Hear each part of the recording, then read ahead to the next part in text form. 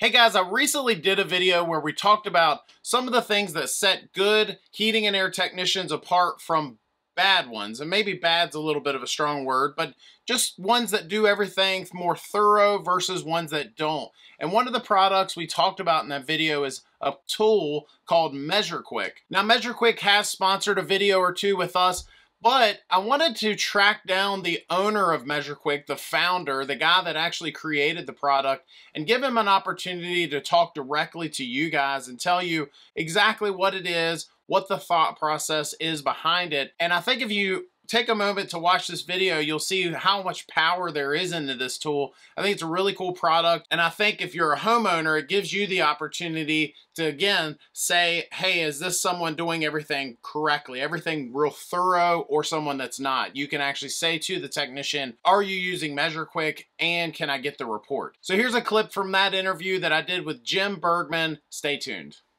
Just because it's so much nicer of a display. And then it turned into, well, we got the display. Well, you know, now we can do some calculations, and then calculations went to generating reports, and then reports went to, you know, diagnostics and validation, and it just kept snowballing. And so, you know, today measureQuick has about, we're approaching 90,000 registered techs on measureQuick. We've just been, you know, trying to change the industry, trying to improve things primarily. I mean, it's been like very much a labor of love, trying to make things better for the industry as a whole, and trying to provide technicians with better tools. Because a lot of these smart probes and stuff, they're without a tool like measureQuick, they're sort of a novelty. All they're doing is taking what was on your, you know, on a gauge, let's say a digital gauge set, and they're moving it to your phone. And that's cool, but it doesn't really have a good use case. And, you know, our thing is, listen, your phone is a extremely powerful computer. Let's leverage the power of that computer, and it's connected to the internet, and it's got a phone, and it's got a camera, and it's got a barcode scanner, and it's got GPS coordinates. Let's leverage all that technology that's in your pocket, put 35 years of my experience in there with back-end diagnostics, and actually make a tool that makes it easy, like for a company to, we call it standardize their measurement process, which is a huge problem. You gotta, if you're going to run a company, you know, what you think about, like we have a CRM, that's a standard we use. Everybody uses a CRM. You know, we do billing a certain way. You got a process for that, and you always follow that process. But most HVAC techs don't have any process at all. And this is where we get like the good tech and the bad tech. So the really good sharp tech, he's really not a magical unicorn or anything. He just goes out there and he does the same process every time. So what they do is they measure temperature split, they measure static pressure, they check superheat, they look at the target temp split and figure out what it is. They do like all these little processes that make sure that when they leave there, they know that unit's running right. Right. Then we got the other end of the technician that goes out, pops the cover off, sees the capacitor's bad, flips a new capacitor in, tells Mrs. Jones it's going to be $300, and calls the dispatcher 15 minutes later and says, hey, I got this one fixed. I'm ready to roll. And they missed the charge problems, they missed the airflow problems, they missed the plug condensate line, they missed the dirty blower wheel, they missed the dirty evaporator, they missed the air bypassing the filter. And it's because they don't have a process.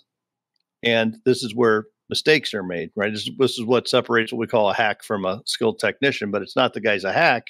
It's just he doesn't follow a process so much. So like what we try to do with measureQuick is like, think of it like going to your doctor. If you went into your doctor today, when you walked in the door, they're going to put you up on a scale. They're going to weigh you. Then they're going to sit you down in a chair. They're going to measure your blood pressure. They're going to get your pulse. They're going to measure your respiratory rate. They're going to take your temperature. They're just going to do some like vitals every time you go in. And I don't care if you went in the doctor today and you went in tomorrow, they're going to do the exact same thing tomorrow. Every time you go in a doctor's office, there's no skipping those steps. And so this is like measureQuick, where we're trying to do, okay, these 9 probes, and they're suction line, suction pressure, liquid pressure, suction line temp, liquid line temp, outdoor air temp, return air, wet bulb and dry bulb, supply air, wet bulb and dry bulb, return static, supply static. Those 9 probes, you deploy those 9 probes on every system every time, and we're going to find 40 to 60% more problems with systems. And they're the real problems that need solved that technicians are commonly overlooking. and especially on the airflow side, because they just don't have tools to accurately measure airflow. So this whole process with measureQuick and the whole thing about standardization is it, and you got to listen closely as I say this, because I think it's important to understand it. It takes the value away from the technician and puts it into the company. And what I mean by that is the company now owns this process. The same process gets done every time on every system. Whether it's the least experienced tech or the most experienced tech, they're going to make the same, they're going to deploy the same 9 probes in the same locations. They're going to get the same answers. And so now the standard of care for the homeowner is even across the board. Whether it's the best tech or the least experienced tech, they're going to get the same set of diagnostics. Now, the only thing that changes is how quickly the technician can fix those problems.